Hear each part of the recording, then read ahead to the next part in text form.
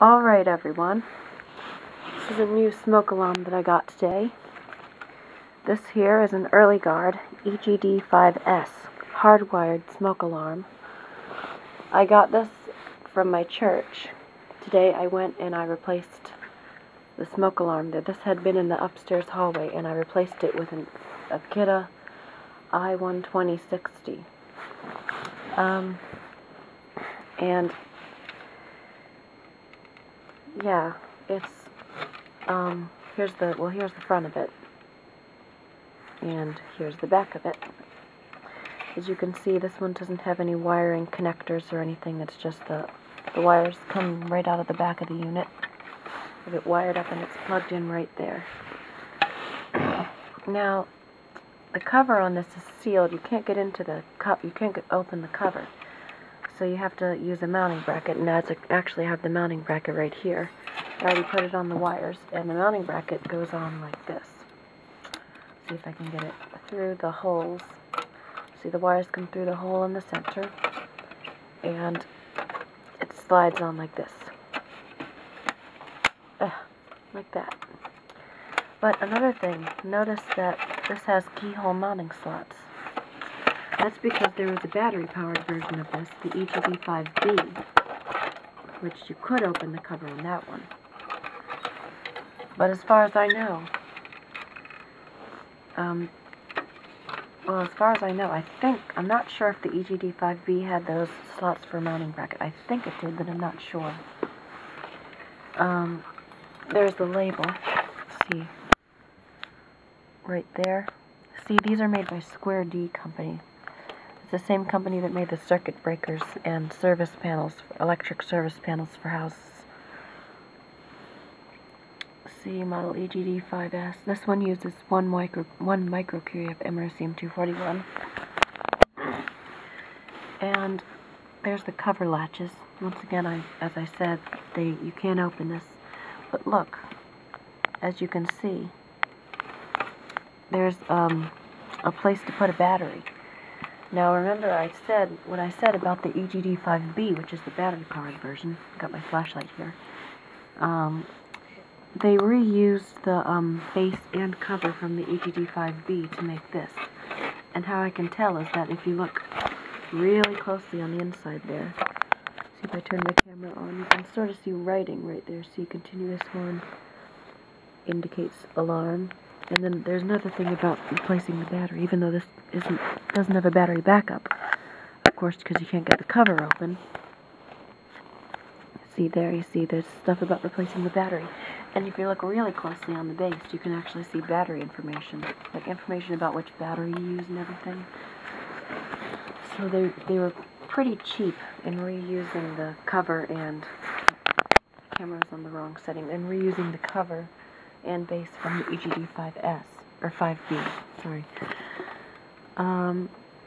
Yeah, this has a test button in the middle of the unit, and there's a red LED underneath the test button. Now the 5B didn't have an LED under the test button, so that was one upgrade they made. So well, let me show you the inside of it. Let me see if I can get my flashlight. There's the sensor right there. It has holes at the top of it. As you can see, it has a little slot to the top of it, which is pretty interesting, but it also has the slots on the side of it, of course. And there's the horn. It's a piezo type horn. Some earlier models had the old-fashioned mechanical horns. And then, of course, there you can see the place to put the battery. You can see a little plus and minus markings. And then right here, this is pretty interesting. See, it says push and hold to test on that side. On this side, it says test weekly with smoke. So they're telling you two different things, and it's kind of confusing. So, yeah. Because it has a test button, but they're telling you to test it with smoke. It's pretty confusing.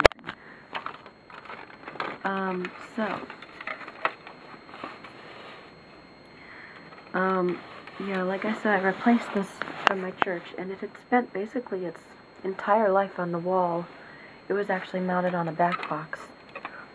The back box was about this big, and it was like, it had like an inch of space between it and the wall, or like 2 inches of space in between the unit and the base and the wall. It spent basically its whole life up there until I replaced it. And one thing I noticed when I was taking it down is that the cover design here is very similar to this cover design. This is my Entronic smoke alarm.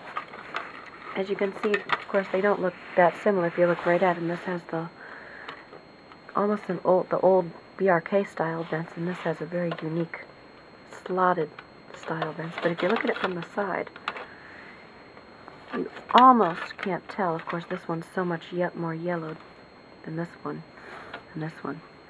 You almost can't tell which is which. Of course, there's the slots up there, and this one you see doesn't. But yeah. So maybe they got this cover design from this. I don't know. Of course, this is much older because it uses the 12.6 volt battery, and it has the squealer horn. Put that aside. So now let's go and test it. Now, okay, so just push the test button. Let's test it. As you can hear, it does sort of a fast 5-6 alarm pattern. And as you see, when you push the test button, look at the LED.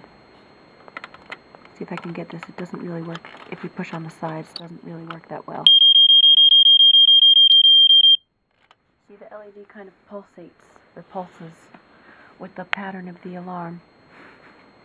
It's a very fast 5-6. Well, not very fast. It's just a lot faster than most of the normal ones. So, that's my Earli-Gard EGD-5S smoke detector.